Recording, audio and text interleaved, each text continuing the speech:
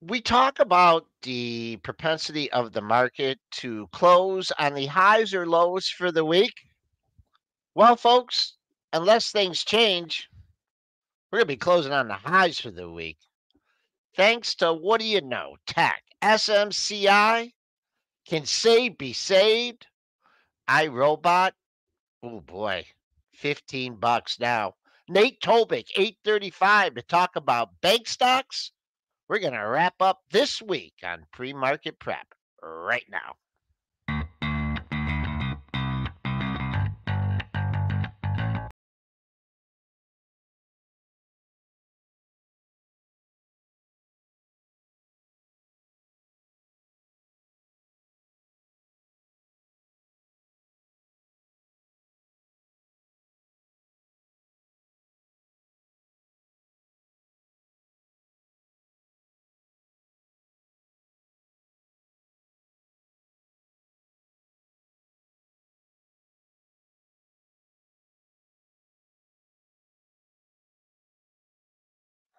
All right, pick it up right where we left off on the close, trading up 26 and a half handles near the highs of the session.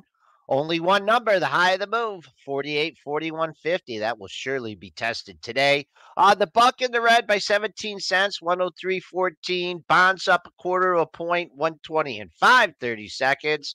Crude hanging out down 26 cents, 73.69. Gold up 14.80 at 2036 and 40 cents. Silver trying to get back over 23, 13.8 cents. That's higher, 22.94 and a half. And Bitcoin trying to end that losing streak up $465 at 41,345. Let's bring in Triple D, SMCI. You talk about AI, you talk about tech, and the market listens. SMCI listing, obviously after the bell. Let's bring Aaron in here too for this Yeah, conversation here. So bring AB in the background here. Yeah, SMCI comes out after the bell and raises guidance substantially here. AB, I don't know if you have the pro open here, but you can go yeah, grab those numbers for us. a full buck on the EPS. So the original outlook was supposed to be 440 EPS a share. They raised that to 540, in between 540 and 560. So, I mean, a substantial guidance raise here. Now expecting sales of 3.6 billion, up from its prior guidance of 2.7 billion. So almost a whole $1 billion in that quarter that now SMCI is saying. And I mean, it's like the perfect company to be doing this with all what we've been talking about, Dennis, because it's super micro computer. Like, you couldn't pick a better name for a company saying, yeah, of course this company is doing well right now. Anything that has to do with chips, AI, computers, generative AI is just crushing it right now. Yeah. And the market is obviously rewarding it. I mean, this stock is reporting earnings in about 10 days on January 29th. So you're seeing this big run up. I mean, before the company even reports. Now, I mean, this is what we talked about the other day, though. Is it better to kind of set the bar higher before the earnings, or have Well, I mean, more? this is a preliminary report. So, what they've done is they've come in here and they've raised guidance. So we now have a very good indication that this report in 10 days is going to be very good. This is what we've talked about, though, is being, long the story stocks for 2024. And, what's going to be a story stock? Probably AI. So what do you have? 19 days, January 19th, you have one of the, my NASA, one of my acronym companies, raising guidance. What does this mean for NVIDIA and AMD? It's probably good news. It probably means that they're busy and they're still, and potentially going to raise guidance as well. So, I mean, if you look, even the sympathy plays here, NVIDIA and AMD both trading substantially higher here. All the chips are trading higher here. One thing, SMCI, it's got to get above that 357, that all-time high that it made from 6 days ago. So that's going to be your first major point of resistance. I mean, the tape wasn't great for it yesterday here, but again, fundamental news driving the bus here. Stock is trading up 11%. It's a nice response to the raised guidance. The PE is cheap on this puppy. Again, is there pull forward? There's all those questions that we can ask. Same thing with NVIDIA. But I mean, this thing's trading 14 or 15 times earnings here. Biggest question is how much pull forward is there? A little bit of a leak. You did get up to 355, right? You hit that right 355 even just on the last half hour bracket, and you're 9 points away from that. So it's going to be tough. I think you might have a good hard time getting above that. Dennis mentioned the old time high. Old time high comes in at 357.99. So if in fact I think it's going to take some heavy lifting to get up over that 355, might be one of those scenarios like we talked about in Humana yesterday. You never got a chance at those pre-market levels, not even close. The low of the day was $10 above the low. So we'll see if that's the case here for SMCI, trading up 11% at 346.49. Nvidia, same thing. This is busting out new all time. I gotta get rid of this retracement. This is no longer relevant. And AMD trading a new all time high as well, I believe. Yeah, and I mean the Qs themselves, like you mentioned, Joel, just right there at the all-time highs right now. So clearly, the market is telling you what it likes right now, and what it likes is anything tech, chip, AI related again, and that's going to be the trend in the story. I mean, until it's not, and I think you can try to fight it or not, but it's right now. That's the clearly established trend. Well, I mean, the shorts are fighting this story, and this is, why, I made that acronym an AI story, because I believe there's going to be a lot of AI conversation in 2024. I don't think AI is going to go away. I think it's only going to accelerate. So one thing, is buy good companies at reasonable valuations, but you want, the potential for a story here. And this AI story is not going away. So I think all these stocks are buys on the dips. Yeah, and speaking of that, Dennis, do you guys know what the most shorted, at least by some measure, the most shorted stock out of the Magnificent Seven is right now? Tesla? Nvidia? It's not Tesla. So yesterday, Microsoft passed Tesla as from a notional value, so just total amount of shares, not short interest, because if you go by short interest percentage, it still is Tesla. But right now, I mean, Microsoft's a bigger stock, but there are more shares held short right now against Microsoft than Tesla for the first time in like 5 years. So it's people are, like you said, Dennis, going out and trying to short this play. No, this is so. I want to teach you something here, Aaron, and Joel's going to know why. The reason you have so much shorts on Microsoft and Apple is because they're huge components of the S&P, and people are just doing the bots are doing the arbitrage. So I mean, it's not like, oh yeah, I'm making a directional bet that Microsoft is going down. There's always going to be some shorts in stocks like Apple and Microsoft, because that's how the market stays efficient. The cash gets a little bit too high, they short the stocks against the futures. The futures get a little bit too high, they buy the stocks against the futures. You're always flipping that back and forth with so much ETF arbitrage going on. Just taking that number at face value and assuming that all these shorts are directionally betting that the stock goes down doesn't understand market structure. I'm short Microsoft all the time because I'm doing the ARB too. I'm short Apple all the time because I'm doing the arbitrage too. So, but I'm long Qs or S&Ps against it. So it's not directional betting. It's just taking advantage of little micro market inefficiencies. So that's an important thing to understand when you're just taking, and people will just take the short interest and say, yep, we're going to punish all these shorts. And they don't understand that, the majority of shorts in the market are simply doing different types of arbitrage, ETF arbitrage. Every time you list a new ETF, there's ETF arbitrage going on that keeps these prices in line, creation, redemption, all of that. So just taking this and saying, yeah, everybody's betting on Microsoft going down is not the case. So, so just try to understand when you get to the big companies like that, there's always going to be some people short those companies. I mean, we have, lots of traders at Bright Trading, same thing, that do the ARB. They're short these companies. They're long these companies sometimes too. It all depends on the day and where it is relative to where the S&P futures are going. But I mean, all your algos, all your, your Citadels and all the ones playing the arbitrage are all going to be long or short, depending on where the inefficiency is. So it doesn't mean that they're betting on Microsoft failing. Right, and I wanted to make that clarification that still the short interest, like percentage wise, against Tesla was still higher. But I just saw that headline yesterday that now Microsoft. Yeah, that's what media does. Right, the headline is still majority of media aren't traders. They don't understand, and you know what? Even if they understand that, they don't want to publish that. They want to publish a cool story that everybody's betting against Microsoft. Right. I mean, this is why the media is fake news, and it is. Well, to your 90% of the stuff out there, like people, people will reach. The stock price will move sometimes for a technical reason, maybe a technical breakout. And I'll get somebody calling me up and asking, a reporter calling me up and saying, well, what is it? And I'm like, well, this is technical breakout. They don't want to hear, they don't publish anything like that. They want to hear a fundamental story. People in the media don't want to hear anything about technicals. They want to hear that this is the reason.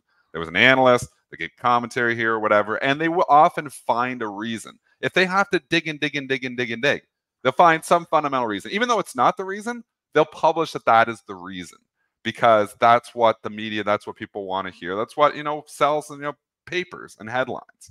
So just understanding, that the majority of market moves, like somebody was saying, oh, these moves are all algorithmic. Of course they're all algorithmic. The entire market is algorithmic. I mean, it's not just your Citadels and your Virtus. Every single institution is running algorithms too. Like, they don't come in here and say, oh, I need to buy 1 million shares. Let's just buy them at the market and hope for the best. They work them with their little algos and they sift them in there piece by piece by piece. 200, 200, 200, 200, 200, 200. Starts showing up on the charts. Sometimes shows up in levels. We know Oxy, Warren Buffett, is the buyer down in the 55, 56 area. There's a reason Oxy just doesn't just break down and die, because Buffett still has his finger on the buy button. Buffett ever stops buying, that stock might actually start going down. But just, understanding that institutional money, even though you don't see these huge orders out on the book anymore, still exists. Yeah, and it could be the futures. Eric M mentions it could be the SPY.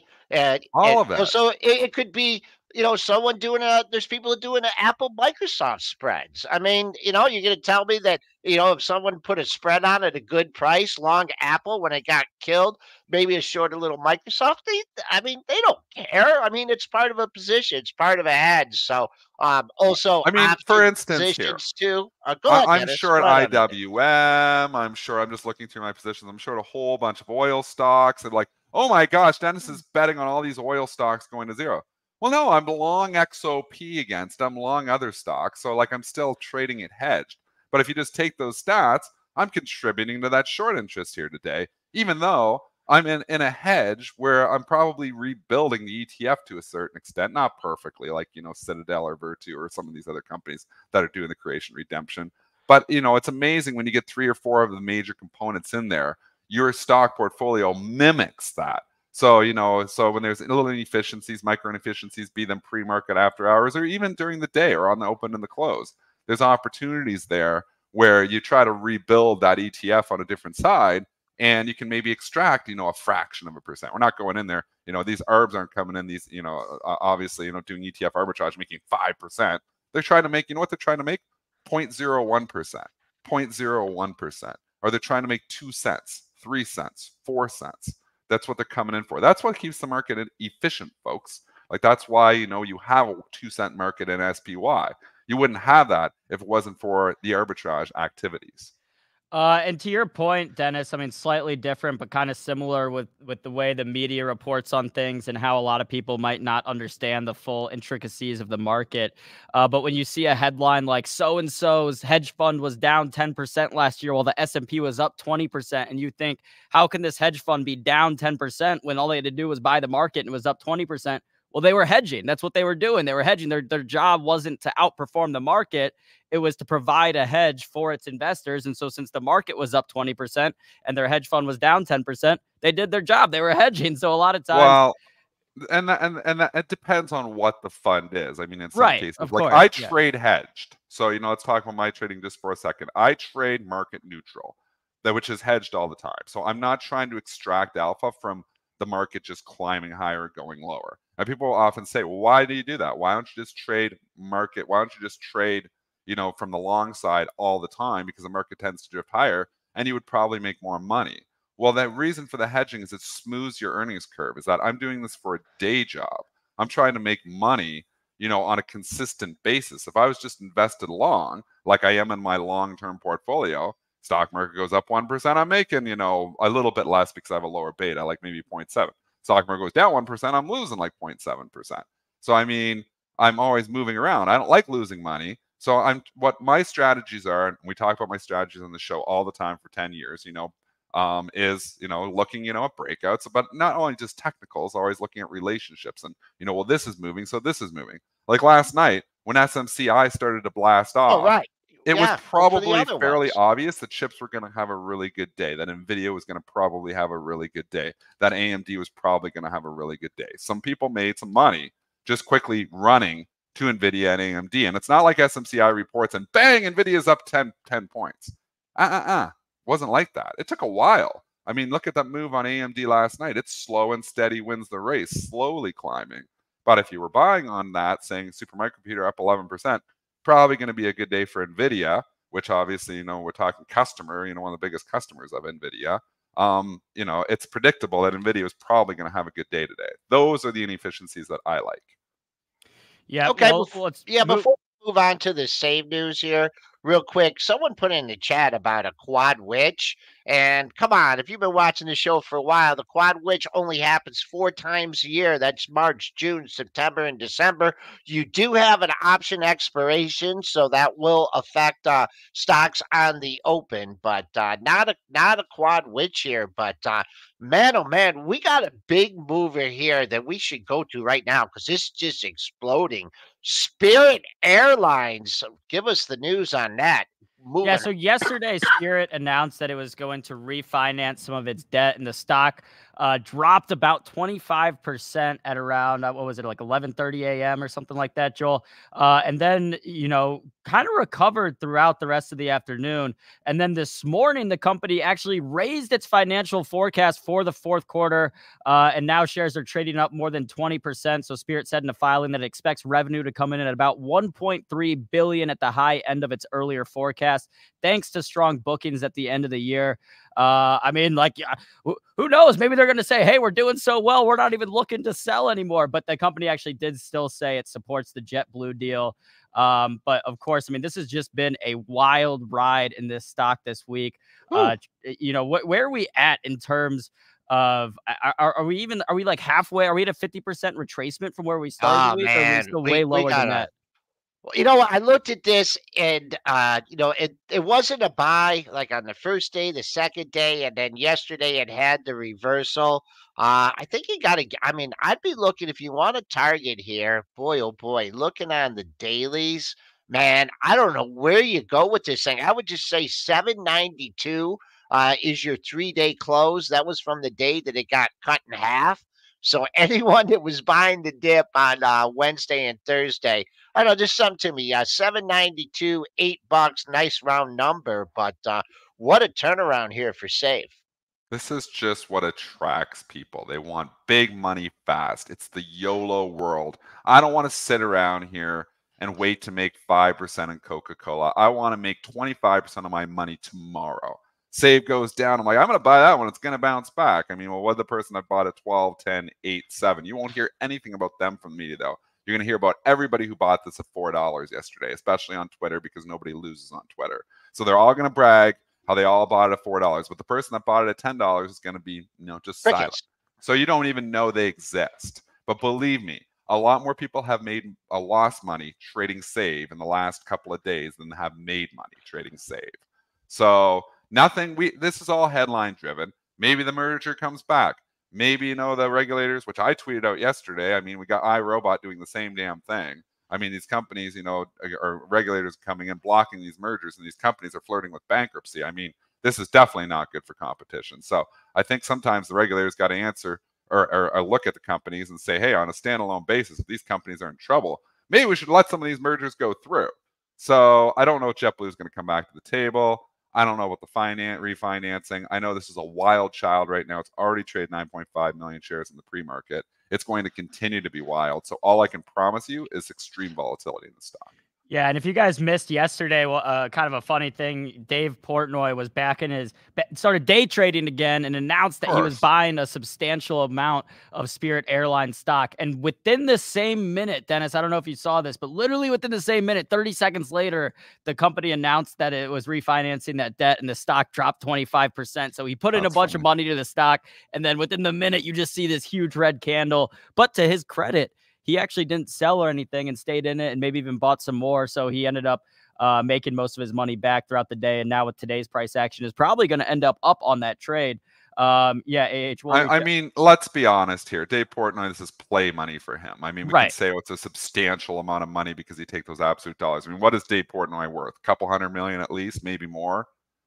What's he throwing? Yeah, probably at least, 100 So if he million threw or $1 million bucks or $2 million bucks in this, it's not even 1% of his net worth. So I mean, a substantial position for me would be 5 or 10% of my net worth into something. So I mean, that's media again going to drive and say, well, Portnoy's putting, so much money into this. Is he really, or is he just playing around? And is he really, he makes money in the long run just by, Davey Day Trader being back out there and driving headlines. Like, even though Dave Portnoy probably didn't do fantastic overall with his trading, I think you said that.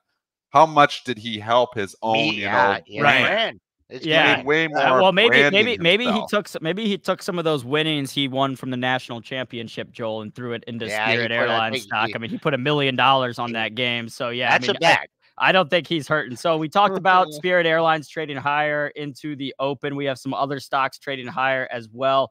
Wayfair is trading higher this morning after announcing layoffs, which is not the first time we've seen this in the past few months, where the market starts rewarding a company after it's announcing layoffs. So Wayfair is saying it's going to cut more than 1,600 jobs, 13% of its workforce.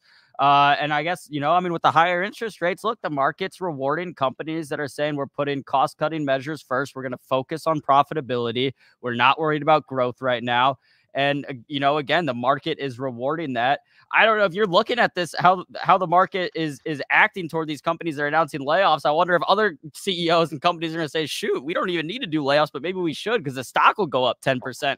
We saw that sometimes goes up. And in the case of Unity, which we predicted correctly on this show, that when you start laying off 30% of your workforce, it sounds like other problems here. I mean, where's the threshold where this isn't just cost cutting, but this is demand? This is seeing, that the demand is not going to be as great. I mean, so Unity was trading up at $41 pre-market. It was still trading up at 39 or 40, and we started talking about it. And I was still long the stock at the time. I talked about selling it because I'm like, I just don't think this is good news. And it opened that day. I sold the opening print that day at 38.5, and now it's down here at 32, 7 days later. So it's not always great news. I mean, this market is in a bull market, silver lining market. We'll find reasons to just buy stocks for, whatever reasons. But I don't think it's fantastic. You know what I think is fantastic news? When you got to hire 1,500 people because you can't handle the demand. That's what I think is good news. But when you're firing 1,500 people because, one, your demand is not as great as you predicted it was going to be, and you're going to rewarded 16% with cost cutting, I'm not a fan of coming in and buying this thing up 16% today. Yeah, a little bit of financial engineering here. I put a focus candle. You've already got a big pop off this. So we'll be looking at the 59.50 area. Really hasn't participated in the rally the last couple days. A lot of people getting their money back. Be watching 60. Even in fact, if you could take out that pre-market high, I made this the focus candle for today and also moving forward. You had a day where you had a high at 61.56, but you backed off to close at 58.79. So nice pop off. Good news here. If you're buying this thing off the open, which I wouldn't be doing, you better make sure you get a strong, get out above that pre-market high, strong 60 bid here. As I said, a lot of people getting their money back here from being down the stock in 2024. And now that was also the year end. Well, the year end close was 61.70. So a pop on layoffs. That's not great news. Let's go to more layoffs here. Let's just real quick go to the Macy's. How much of their workforce are they cutting, Aaron? 3%. Wait, isn't this getting taken over at 21? Isn't this getting taken over? Oh, yeah, Joel. $27, $28. All those real estate people coming, and then they have to toot their horns and say, yeah, the real estate, we told you the real estate was worth $30. Well, they were telling us back that when the stock was 27, all these people are way down on their investment here. So $10 to 21, pulled back a bit. Macy's kind of in the middle of nowhere to me. I mean, it's so interesting, though, for you to point out, here's a company doing layoffs, closing some stores, and the stock gets crickets. Wayfair doesn't, and they pop the stock 16%. Storied stock, Wayfair on social media. Macy's, nobody gives a crap. Yeah, I guess it just shows you that all layoffs aren't equal. You got to look in, No. like you said. I mean, if it's Unity cutting 30% based on slower demand. Although looking at Wayfair's, it says this restructuring is expected to save the company $260 million, and a lot of it's corporate jobs. So maybe they're thinking, okay, hey, this actually isn't going to hurt our delivery of products and how people are shopping on the e-commerce on the website. But either way, again, so we've gone to some pre-market winners. We talked about Spirit Airlines. We talked about Wayfair. How about some big pre-market losers? Top of the list, disaster of the day. iRobot, ticker IRBT, stock trading down. I mean, I think if you add in yesterday's price action, including today's and today's pre-market action, it's down like 50% from Wednesday's close. iRobot, the EU, basically saying, hey, we're going to reject the deal with Amazon. Shares are getting absolutely hammered. And this is, again, I mean, this is a bigger storyline of the EU and, being willing to regulate these big tech companies like Amazon, Meta, Google, Apple. I mean, the EU has made a number of rulings against these big American tech companies in the past couple of years, showing that it's not afraid to step in on some of these antitrust issues. I honestly like what the iRobot, the little Roombas, the vacuums, like if Amazon wants to buy those, I don't understand what the big antitrust thing is. I mean, it seems like if Amazon really wanted to sell or make its own little robot vacuums, that it could. So I don't know what the big problem is here. But either way, stock getting absolutely hammered this morning. Yeah, I mean, I don't get it either. It makes no sense to me. And it looks like iRobot's burning so much cash that without Amazon, it looks like this company is actually in trouble here now. Yeah. So we're just not in Kansas anymore when they took this company over. And Amazon's probably thanking themselves or thanking the regulators for not having to buy this. But I mean, what is it, $1 billion deal for a $1.58 trillion company in Amazon? It's a drop in the bucket. It's absolutely ridiculous that antitrust regulators are not going to push this deal through, which is what it is. I mean, the takeout price is up at 51. It just goes to show you again, ring the register when these deals get announced, because I was long iRobot at $40, got taken over that next day back, a year and a half ago. Stock popped to 62. I was like, thank you very much. Sold my stock around 61. And, here it is at 15. So take the money and run. Don't sit around and wait for the last couple of percent on these deals, because when you wait around, eventually some antitrust stuff starts to materialize here and these stocks fall substantially. So I think just sitting around waiting for those few percent is a good way to lose money. What do you do now with the stock? I mean, you're off the pre-market low It's a here. call option, Joel. Yeah. It's a $15 call option. Maybe the deal comes back to life. Upside is obviously up at $51 if this deal comes back and actually gets approved, but it doesn't look like that's going to be the case. Downside could be zero on this, or at least bankruptcy. I guess stocks don't go to zero when they go bankrupt, but let's say low dollars, like $1 or $2. If this deal really does die, I mean, I don't know if there's residual value here for iRobot. The company's burning a lot of cash here. I don't know if they have other products coming that are going to turn this thing around. They've talked about the lawnmower for a very long time. I guess that's out there, but this company's burning a lot of money here, so it's just not in this good standalone situation here anymore, which is why it's down 34%. So there is substantial upside if the deal comes back. I don't think it's going to, though. Oh, they won't do the deal at that. I mean, if anything, the deal price is a lot lower too. I agree. Yeah. Probably they got some leverage here now to negotiate. They already lowered it once. They went from like 61 to 51. Yeah. It's probably gonna be like 25 or 30. But you're sitting here buying at 15, saying, "Well, there's going to be a deal eventually. I know this is a good company." Is it? Burning a lot of cash, man. I don't know how good a company it is. It's off the pre-market low at $12.50, so that's a solid $3. So if you're thinking down 8's bad, it was actually down 11.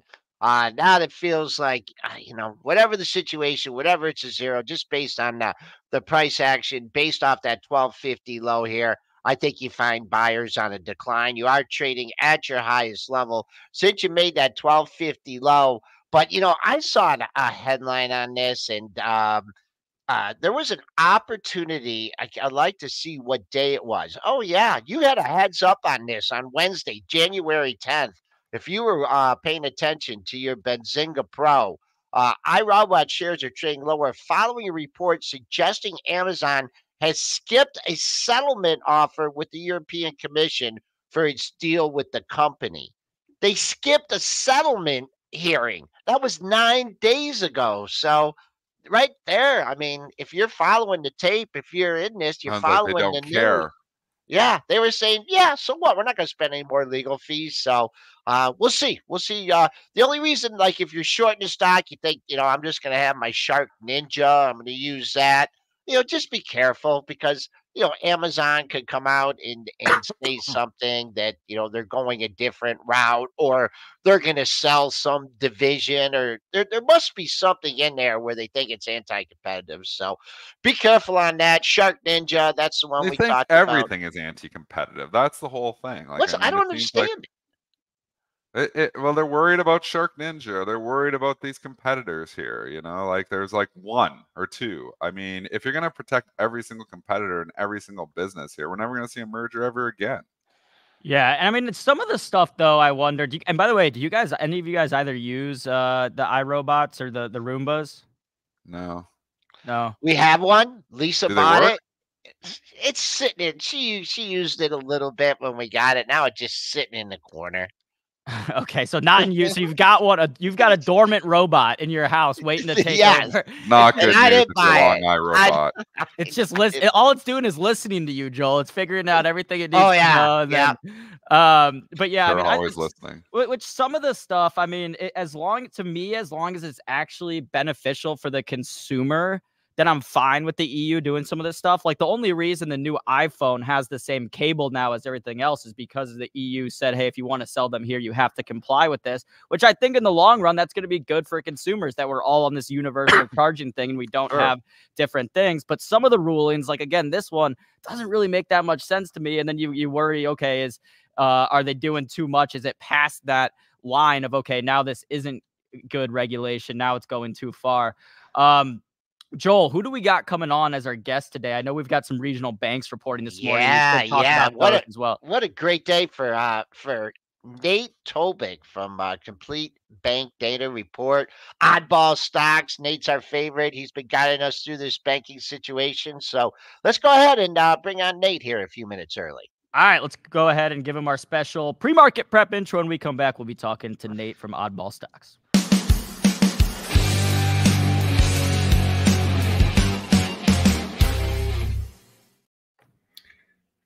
Good morning, Nate. How you doing? Hey, good morning. Doing well. Doing really well.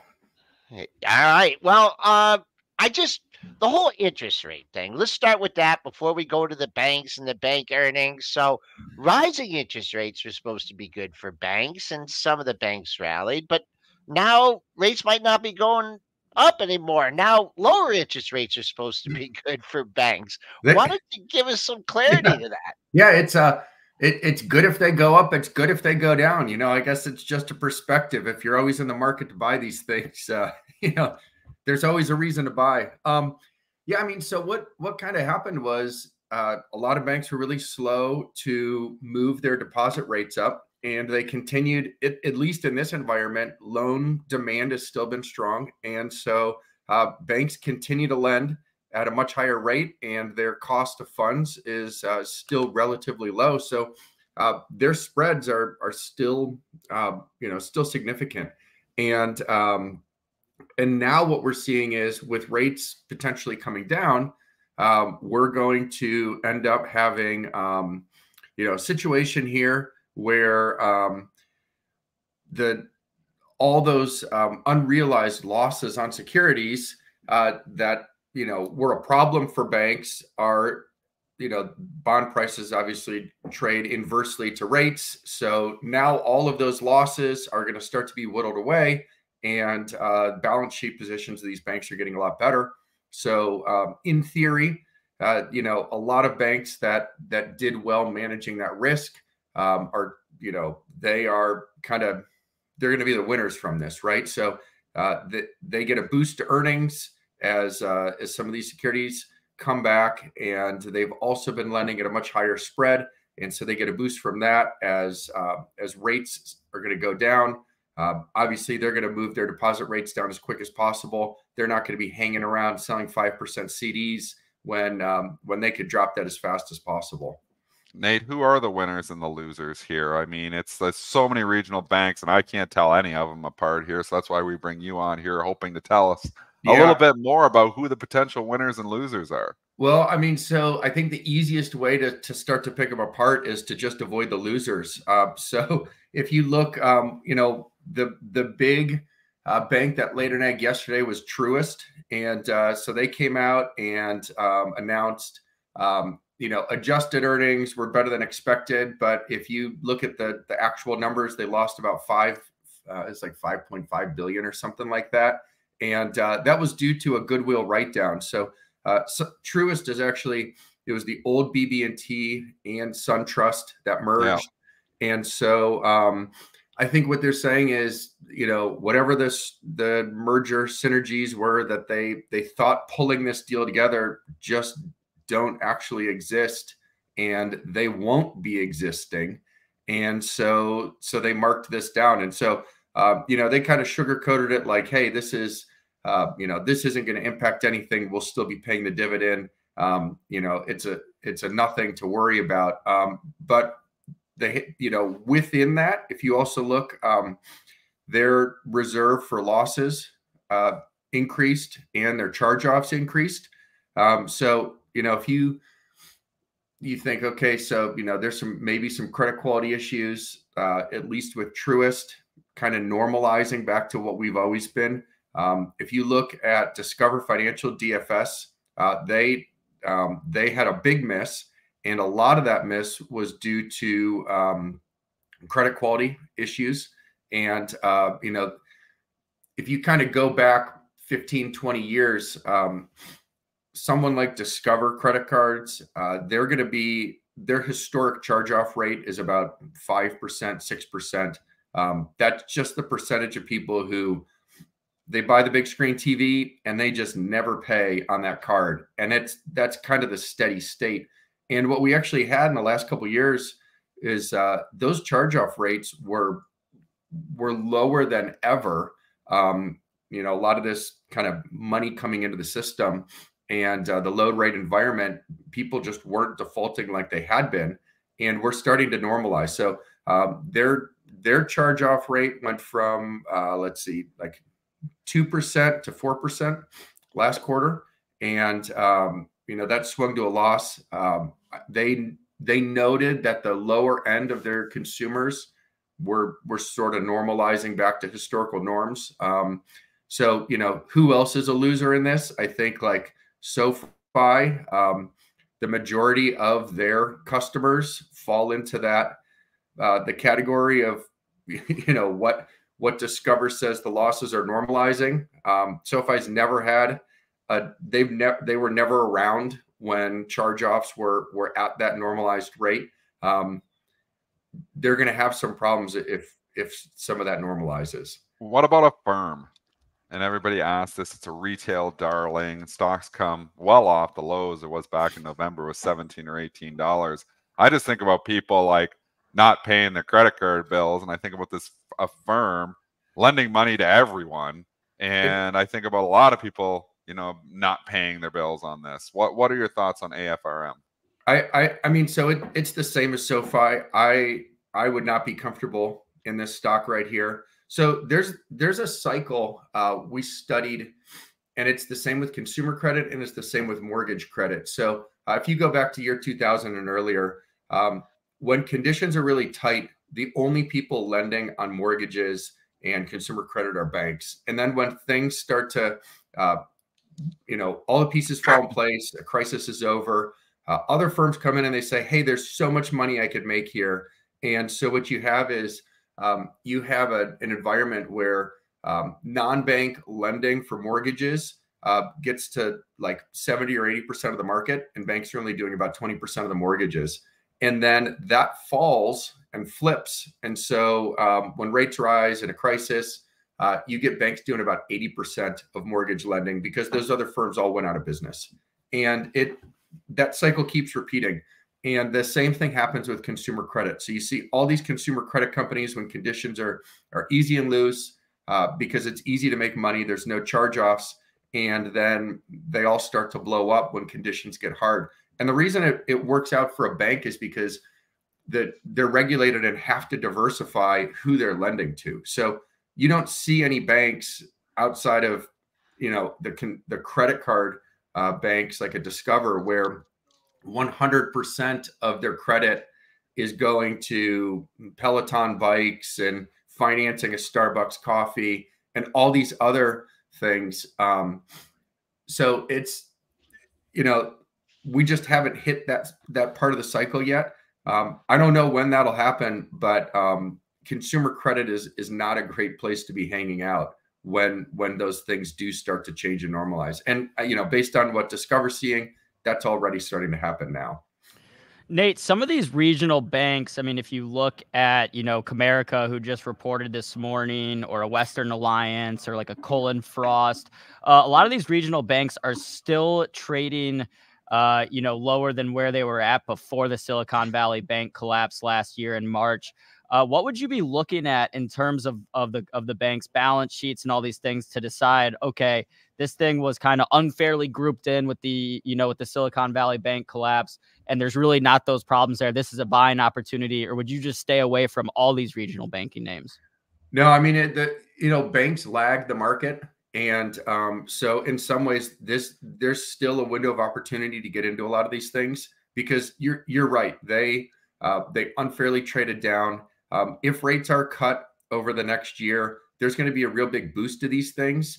Some of these larger regional banks, if you look at some of their credit concentrations, the questionable thing is all the commercial office space. So a lot of times, if you kind of look at comps right now, most commercial office space is trading for less than where these loans were made. So, there could be some credit marks on them. But the thing is, in a lot of cases, the tenants are paying, that's still cash flowing. The building can't be sold right now, but if everyone doesn't leave, and I think you can make a strong argument that, we already hit the lows from work from home, and people are coming back to an office. So if they're cash flowing now, and no one needs to unload the building, it's probably a decent, it's a decent credit, and that's going to be fine in the balance sheet. Some of these banks are getting pretty innovative. One thing we've seen that's interesting is like PNC's been doing a lot of 40-year mortgages. And I think, the idea is they want to get people into a house.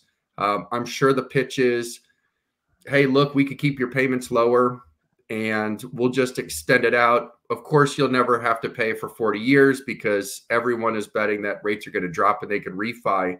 And, so we're seeing some of that. I think if you stick with some of the regional banks, some of the bigger regional banks, everyone's trying to cut costs.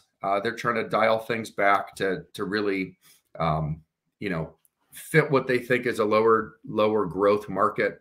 But if you look the amount of transactions year over year is actually similar. And, this morning the numbers came out that home buying volume increased 4%, January or December, I guess, year over year. People are still out doing things. And so it's a lot, when you talk to a lot of bankers, the mentality is they're waiting for the other shoe to drop. And if you press them, the first shoe hasn't dropped yet. So it's like, we're waiting for it to get bad, but it hasn't really been bad yet, but it might be bad. And we're preparing for that. In Nate, that case, we had you back on in April, right? And things were looking bleak, SIVB and some of the other banks, and you're like, be calm, don't worry, things are gonna be okay. And sure enough, the KRE's made a nice recovery. But one thing I remember you saying is that there's some loans on the books that are going to be cut. Is it 25? Is it 26? I mean, isn't there going to be a point in time when some of these big banks, small banks, whatever they are, they're going to have to mark to market? They're going to have, or is they just going to keep kicking it, like with the 40-year mortgage, just keep kicking the can down the road? Do you see a concentration of maturities coming up at the same time that'd be like, uh-oh, we got a problem? Yeah, so typically commercial loans are a 5-year balloon, and so mortgages originated in 2020, 2021, low rates, and companies kind of paying interest rates, that whatever the low rates were that they were able to grab at the time. And yeah, at 5 years, they have to either pay it off or refinance the whole thing. And so there are, there's 3-year balloons that were popular, 3-year, but 5 is pretty typical. So there is kind of a rolling period. If you look to say 2020, 2021, 3 years, 5 years out from that, someone's going to have to come up with the cash to pay, either to pay it off, which, that stuff never happens, or pay, you're jumping from 3% to 8%. And that's going to be a big hit to margins for a lot of companies. And so everyone's got their fingers crossed that it's not going to happen. It's still a couple years away. Everything will change. I don't think that's going to be true. If you think about interest rates, they've essentially normalized back to where they've always been historically. So, back prior to 2008, having a 5 or 6% mortgage was just sort of normal. That wasn't a big deal. And so now we're back into that realm. It's not unfeasible to say that we kind of hang around this level for a while. And yeah, at that 5-year renewal for some of these companies, that's going to be a really big surprise because, if they got credit at 4% previously, there's no way they're getting it at that level again. Nate Tobik, he's at Oddballstocks on Twitter, founder of CompleteBankData.com and the author of the Bank Investor's Handbook, joining us here on PreMarket Prep to take a look at the banking sector. Nate, we're gonna dial you up next quarter, see how things are progressing in the banking sector. Thanks always for coming on the show today. All right, thank you. Have a great morning. Okay, to the market here, leaky here. Oh man, right up to the former high of the move, 41.50. We went to 41.25. Now we backed off 8 handles. Dennis, are you seeing any kind of imbalance jockeying here? Yeah, well, we're on this seeing a lot of options sell expiration? imbalances. Options expiration, we are seeing a lot of early sell imbalances here. So maybe some people taking some profits into the, into the end here of the options expiration cycle here on the third Friday. Again, those things can change. So we know lots of institutions jockeying their open options positions against the stock. So sometimes what you see here in imbalances at 8:49 is much different than what you're going to see at 9:30, 40 minutes for these numbers to change. But right now, it's almost all sell imbalances. So I do think it's starting to take its toll on the S&P. One spot, Nate mentioned people still buying houses and whatnot. Some other spending still happening. People still traveling. Let's go over to Travelers, ticker TRV, strong report, and I believe trading at all-time highs, Joel. I mean, I guess, look, I mean, people are still finding money to travel. It's an insurance company, Aaron. Well, they got travel insurance, so we'll give them that part of it. But okay. There's lots of businesses. This is a very broad financial services company. There's so many things that are in Travelers here. So they do a lot of different, obviously insurance. And, what we see here is that, Allstate, Travelers, all these insurance companies have been very resilient. I think it's just the steady cash flows that really attract a lot of investors. And we know when it comes to like natural disasters and different situations, sometimes these stocks can get hit, if you got a pending, hurricane happening or anything like that. But for the most part, the stock has just been, a quiet, steady performer. It's not going to get you 40% a year, but it's going to give you a little dividend, 1.92%.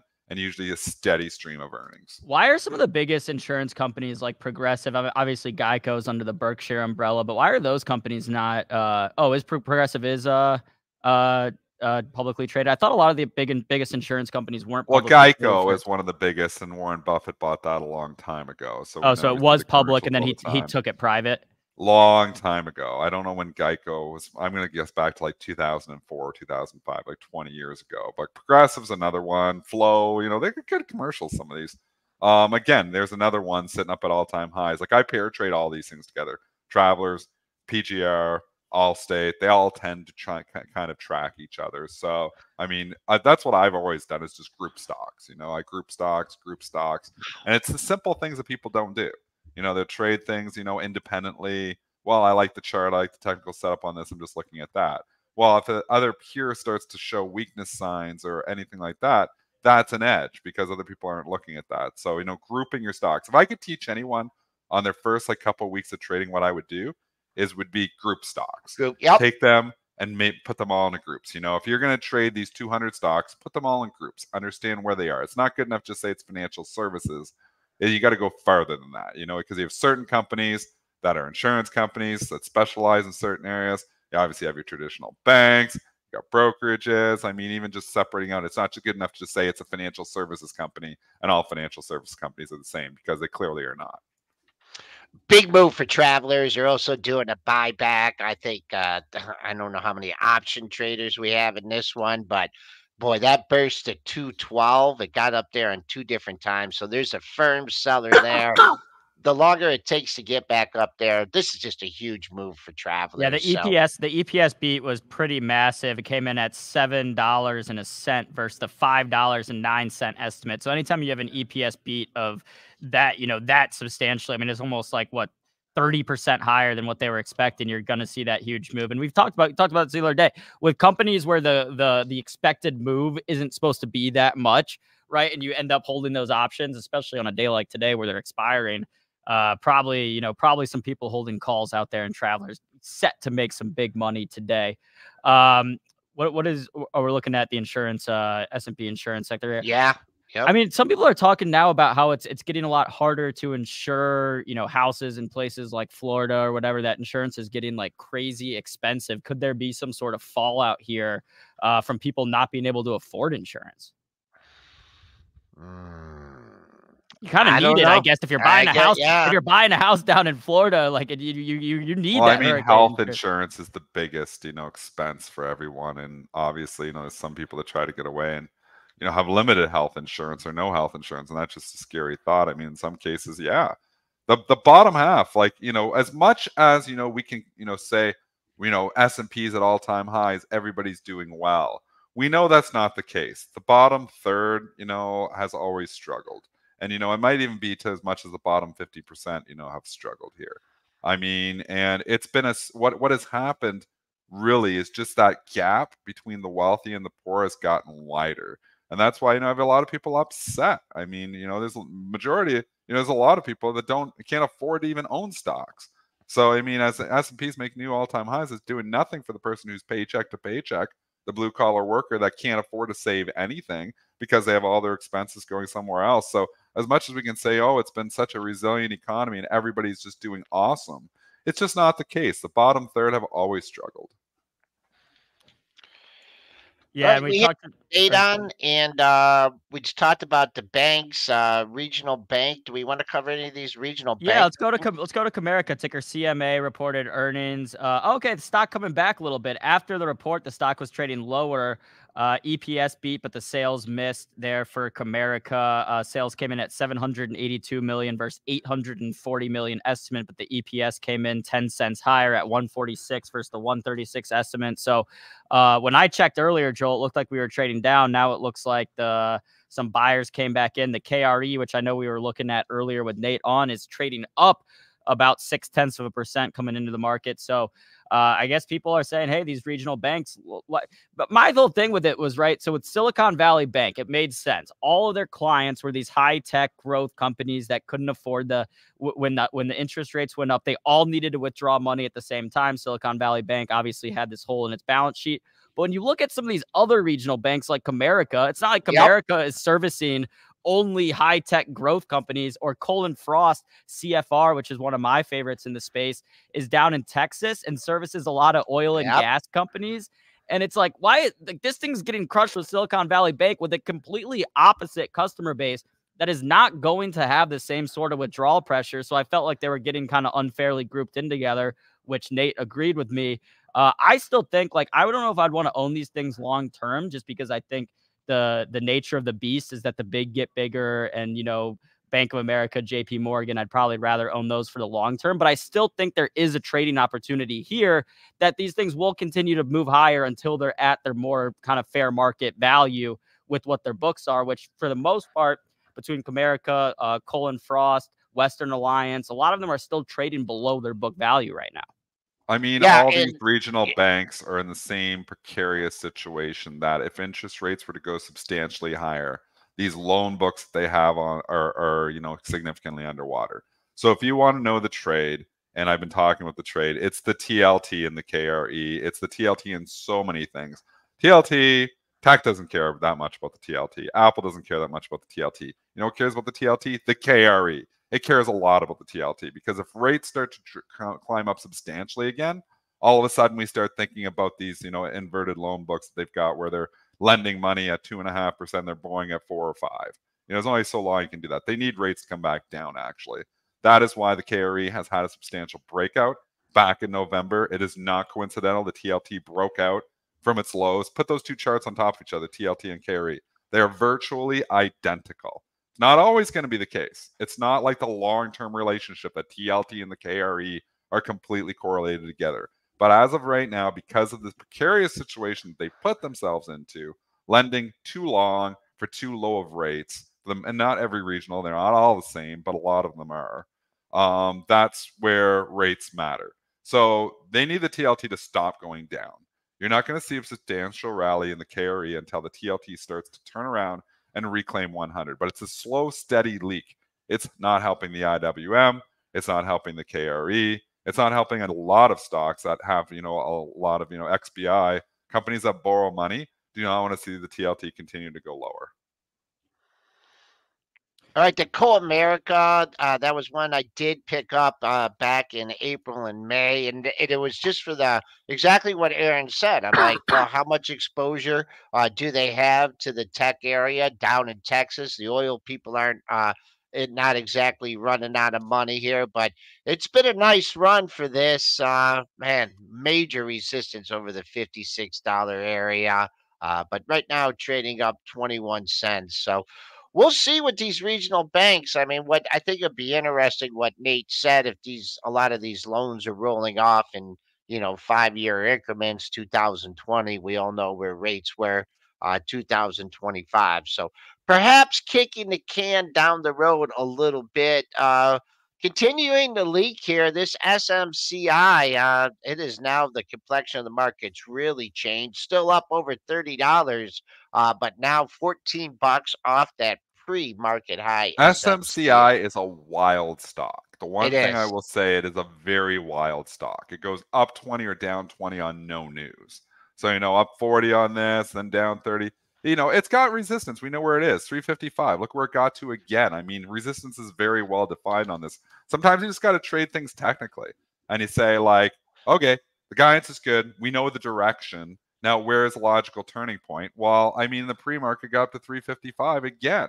And that's where it got up to 6 days ago, where it struggled, 357. If you go farther out on the charts on SMCI, that's where it got to back on going back into August of 2023 was that old high.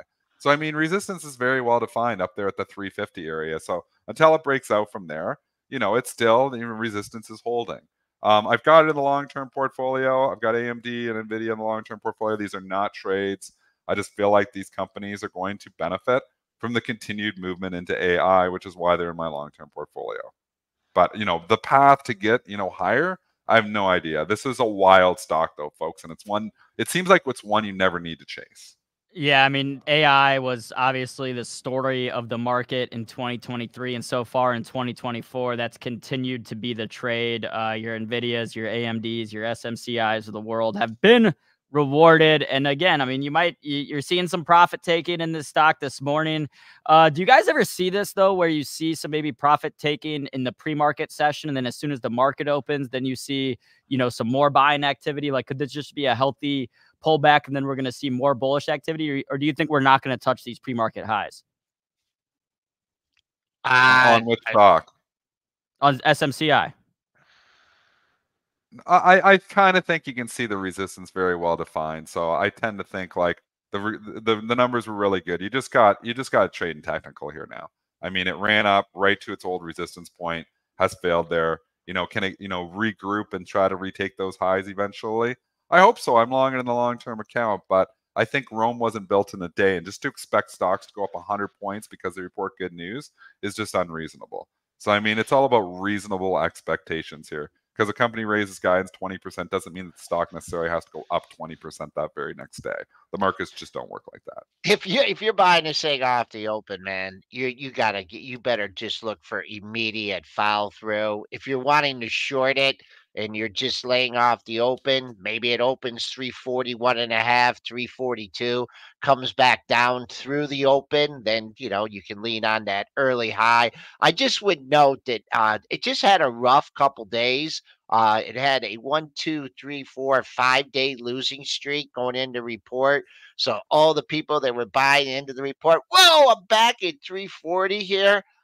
So that's another thing that's adding to the you have overhead supply issues here. There's a lot of technical issues why the stock, and people might be disappointed the stock's only up 9% on this. Again, there's a lot of technical reasons why, to Joel's point, a lot of people underwater from the last 4 or 5 days. It wasn't trading good going into these numbers. Again, this may open up some eyes to some other investors, and they say, hey, this is benefiting from the AI movement here too. It's a company. It's not a huge company. Like, it's not like one that gets talked about every single day in the media, SMCI. I mean, it's AMD, NVIDIA. Those stocks get talked about all the time. But, Apple's and your Microsofts, SMCI doesn't get a lot of headlines. So it's getting headlines today because of the guidance raise, but it's a quiet company. So does this put it on other investors' radar? Maybe. Again, to Joel's point, major resistance up there. And I think sometimes technicals just trump. Again, when you have a news direction picked, sometimes you just got to look at the technicals and say, where is a logical stopping point? I don't think you could have got a better logical stopping point than 355. Yeah, I mean, in terms of market cap, SMCI is about less than 1/10 of the size of AMD and less than 1/100th of the size of NVIDIA. Small so certainly company. a small company compared to those. But I'm curious. I mean, I don't know. I don't have any reason for saying this, really. I mean, you guys said the technicals. I feel like, though, once the market opens, we're going to see some more buyers coming into this, and we might be able to get back up to those pre-market highs again. I think choppy. Going to be choppy. All right, so we all have our predictions on it. Joel, by the way, I mean, you nailed it on the head yesterday with Humana calling that we were those pre-market lows were in for the day. So wanted to see if we could replicate the magic with another call today. But yeah, no, I said that when the thing was at for the SMCI. When it was like at 345. So maybe just do a quick retracement of this move here from 355 to 342. So I don't know. We'll see. I mean, I'll say this: if it gets down to 330, I might try to swing it to the long side of before the end of the day. I don't know if we're gonna get all the way down there though. Okay. All right. Well, it is 9:04. I probably won't trade SMCI today. Yeah, it'll be a little bit wild volatile. Stock to trade. We'll have some volatile stocks today. And this is why investing is so hard too. I mean, investing, and I've argued with people on Twitter, and they're like, don't trade. Kramer said it again last night.